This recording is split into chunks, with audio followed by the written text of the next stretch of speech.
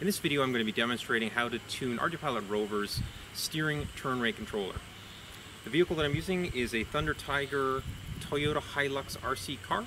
It's got a Cube Autopilot. For telemetry I'm using the ESP8266 board from Adafruit. The transmitter is a Futaba transmitter, and the ground station is the mission planner. In order to see the desired and actual turn rate in real time, connect the vehicle through telemetry, then go to the config tuning screen, and in the search box type in GCS PID, and then you should see the GCS PID mask. Set this to 1 for steering, and then press right. Then back on the flight data screen, make sure that at the bottom the tuning checkbox is checked, then double click on the graph, and when the big window pops up, make sure that PID desired and PID achieved are selected. We're going to be tuning the turn rate controller in acro mode, but before we do that, we want to know actually what the maximum turn rate of this vehicle is. So we put it into manual mode, we arm it, and then we raise the throttle and steering. Drive it around now at full speed in tight circles, and we see that it's achieving about 80 or 90 degrees per second. So then we go over to the config tuning page, we set the acro turn rate, reduce it from 180 to 80. Next we're going to drive the vehicle in acro mode up and down the street, doing tight corners along the way and checking the achieved versus desired in the ground station.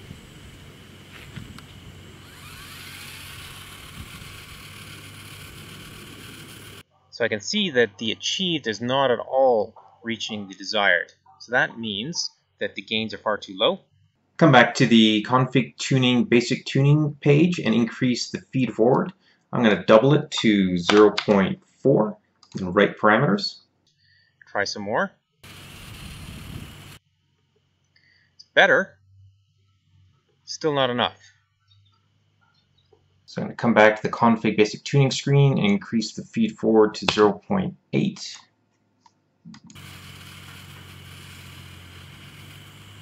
Driving down the street, we can see it's still not measuring up. Not terrible.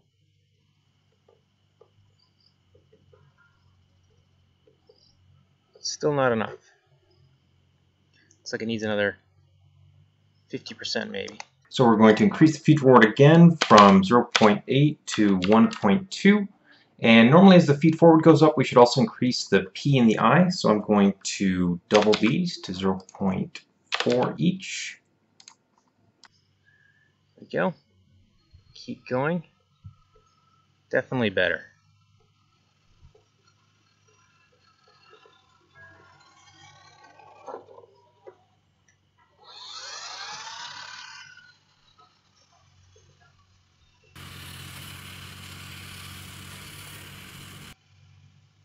Pretty close now. Still a little too low, but not terrible. Try little corners, more gentle corners. Seems to be doing quite well. So slow corners seem quite good. Oops, crashed into a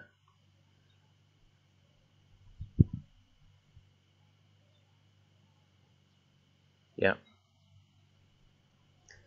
So now the achieved seems to be quite close to desired.